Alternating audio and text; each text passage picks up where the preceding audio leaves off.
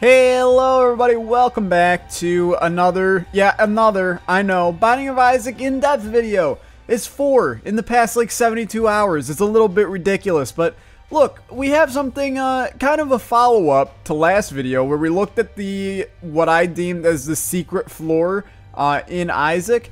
There's actually a couple of them. And we're just gonna go to one of the really awesome ones today. I do want to give a shout out to Final Shade on the Discord, or Alexander Richmond on YouTube, who kind of enlightened me about this. I'm gonna leave a link to his videos in the description down below. Go check those out, show him some love, because this is some pretty whack stuff. I had no idea that this was in the game, and if you thought that last video was weird, this one's even weirder. So we're just gonna hop in as Isaac, and then as always we're gonna need the debug console. So we're going to go to stage 10, and as you can see, stage 10 is gonna take us to Sheol. We can go to Sheol, fantastic. We could do stage 10A, that takes us to the cathedral, but you could do stage 10B, and that takes us to the dark room, which is a little bit strange that it would do that. There's also no music going on right. Oh, there is music. Never mind. There's music. But let's give ourselves some items here. I'm just gonna do like a normal soy milk, Libra, and Sacred Heart just to make sure we can clear these rooms relatively quickly. We're gonna.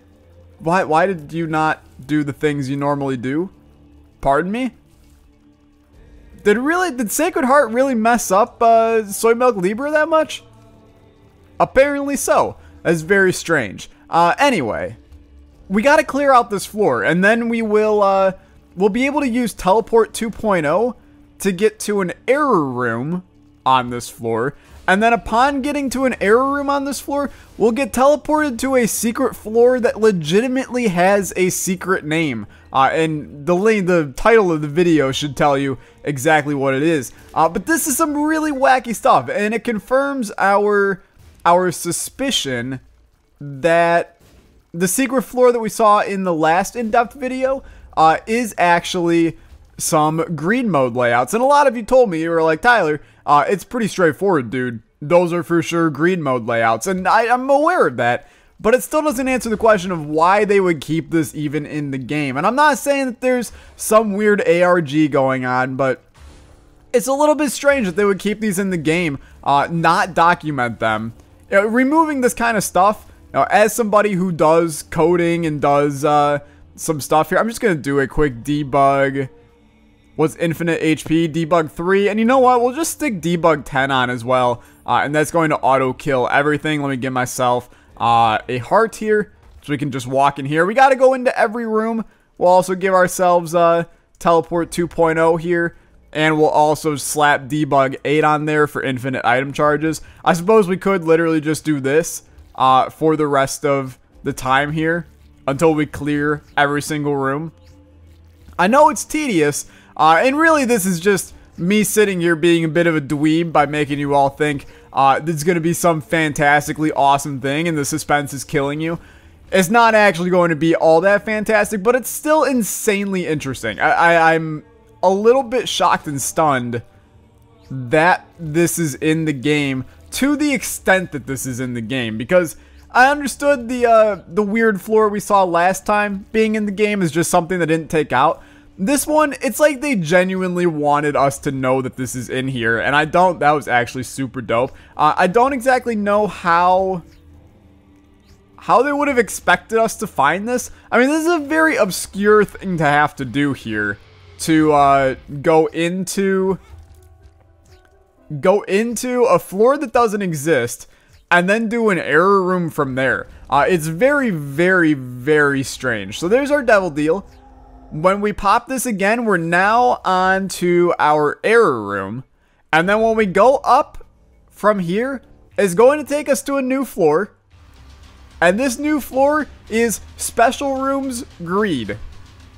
So there you go. And this is literally similar to how it was in the last video. These are legitimate greed layouts in these rooms. It's not just blank rooms. These are greed layouts complete with the damn button. And there's no way to get out of here unless you hit the button and the button hurts you.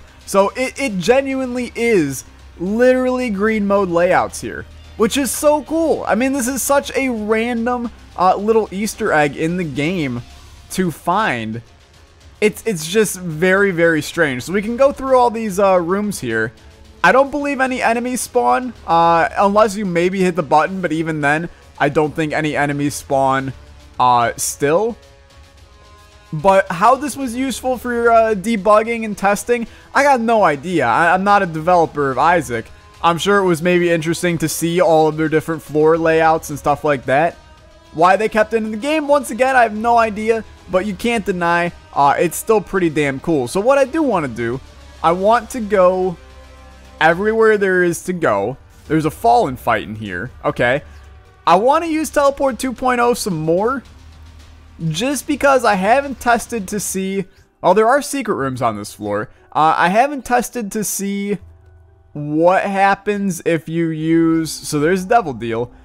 What happens if you get an error room on this floor? So we've seen every room. We pop this.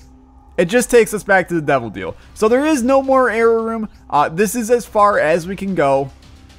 That's the secret floor. Insanely neat stuff. We'll be back with more mod spotlights in the next video. Some of you I know enjoyed the 4 in-depth Isaac in 80 hours or whatever the hell it was that we did. This weekend will be a fun special Isaac, and mod spotlights will continue back up. Thank you guys for watching. If you did enjoy, slap that like button. Hit the subscribe button if you aren't following the channel and all that good stuff. We'll be pumping out more content soon. In-depth is cool. I enjoy making these videos, and we'll definitely be doing more in the near future. Thank you guys so much for watching. I'll see you next time. Bye-bye.